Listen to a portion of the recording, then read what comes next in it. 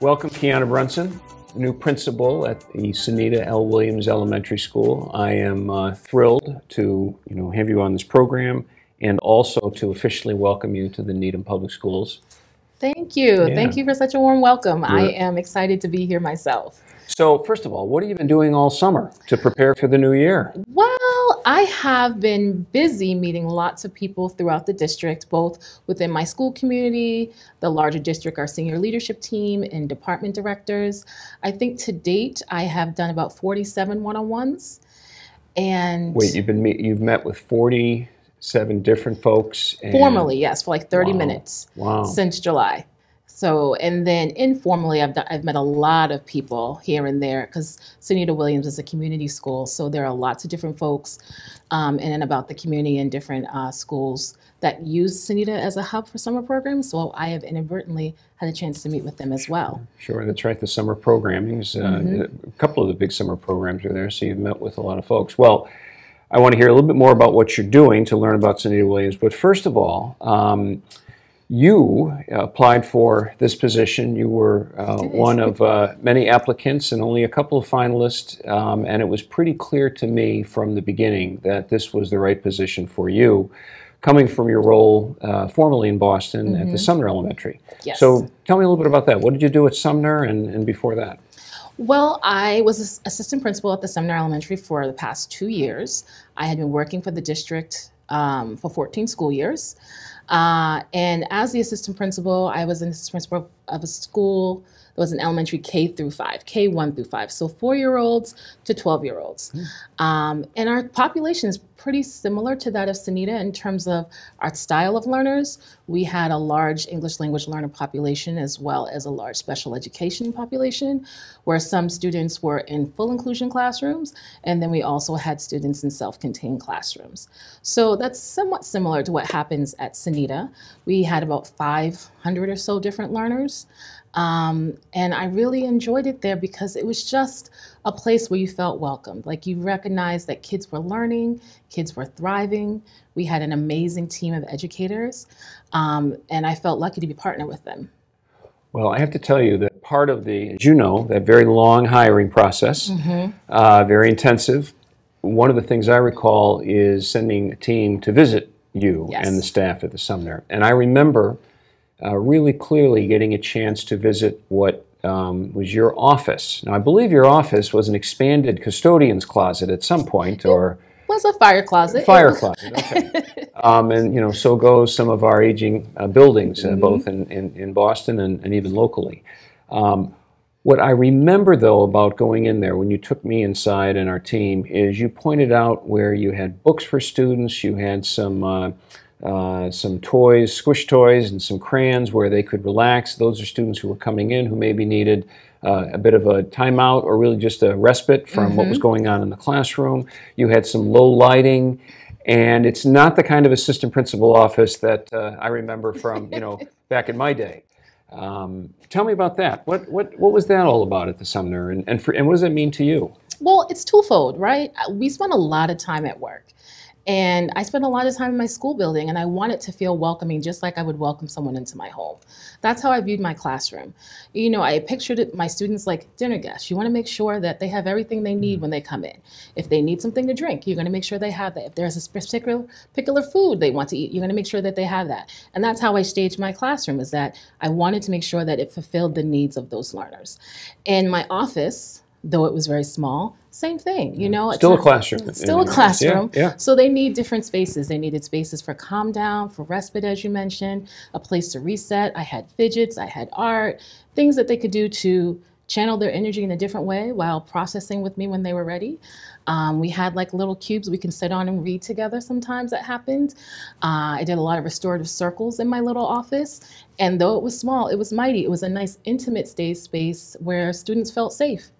And they could open up and have a moment where it's not in their classroom, but a bit of private time to reset and go back to class and learn. So. It was just something that I really clearly remember as being really important, that really helped exemplify who you are. You just said something a moment ago, and I want to make sure that folks understand, because it's a newer term, restorative circles. and the assistant principal's role or the principal's role. Can you briefly explain what's a restorative circle and its purpose? So restorative circles are a place to build community. Sometimes we refer to them as places to support discipline, but really it's getting to know one another, relating. Seeing someone and being heard and being understood is the point of a restorative circle. So they can happen in large classroom settings with 22 kids as an opening circle in the morning, a closing circle in the afternoon, or they can happen in very small settings where it's just a couple of people maybe talking about something that was challenging or a point of conflict or something very sensitive. But it's really a point for relationship building and community building. And in that process, sometimes you can restore what has been harmed and what has not worked well. And so it's a bit of an alternative to what we might consider formal discipline. You know, it's still holding students accountable and also trying to build bridges and heal beyond just thinking about punishment, for example. Absolutely. Well, I think that concept, which is growing in Needham, will certainly be something I know that you bring to Sunita Williams. So, speaking of Sunita Williams, so we had this hiring process. We asked you to come on board. You graciously accepted my offer to be the new principal. Why Needham? Why not another opportunity somewhere else? Well, truthfully, Needham was a pleasant surprise to me. At the same time that I was interviewing, I was learning Needham, and I think I fell in love. Not think, I did. And I felt a connection to Sunita. Like, I remember when I walked in there, I instantly felt this sense of warmth and community. And I remember my second visit, Mr. Kaskak and I were walking around, and I was just said, I'm like, I love it here. And I had never felt that way so instantly to a school community. I felt connected to the kids. I felt connected to the staff. It just felt like a place that I could see myself in, and I could see children learn and thrive. In terms of Needham as a whole, I think this district is, one, welcoming, but it's a place people want to be. And that is something that I discovered through my one-to-ones. People love working here. People love serving here. And I look at this work as a work of service. And I want to make sure that I'm planting myself in fertile ground for good work. And I think that's really why I chose Needham. It just felt like the right place for me. Well, we are honored and fortunate that you have decided to land in Needham, in this place at Sunita Williams. Tell me a little bit about what have you been doing to learn about the community? You mentioned that you're having one-on-one conversations. Yes. The school year's beginning soon. What's kind of top of your mind of what needs to happen? Well, top of mind is like the reopening and making sure that teachers have what they need so they're ready to support kids. We're planning some professional development sessions for both our teacher leadership teams as well as our whole school. And we're also hoping to have some welcome events for our families, both our kindergarten families as well as our K through 5. We'll have 2 separate welcome events taking place within the next week. So I'm excited to welcome almost 100 kindergartners. Can you believe it? Yeah, you've had a lot of new kindergartners at Sunita Williams. And we're going to have 531 students this year. Wow. We're going to open our doors to K to 5. So that is something that I'm looking forward to. I mean, in these summer months, I've just been taking the time to really understand what makes this place so great, because that is the unifying term, that this is a great place to be. This is a great place for kids. So I think trying to discover that and doing some observations and learning and trying to unpack what that means. I also want our staff to unpack what that means, be reflective, and be able to pinpoint this is what Sunita Williams is, and this is what we do here that makes us great educators, great adults, and a caring environment for kids.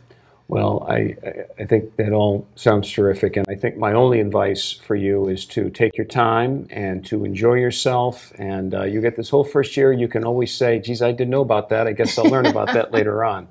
But this is a unique opportunity for you to really ask as many questions as you can, learn about families and teachers and the students and the community as you become the next leader at Sunita Williams. Kiana Brunson, welcome to the Needham Public Schools. I'm thrilled you're here, and best wishes for a new school year. Thank you so much. I'm glad to be here. Thank you.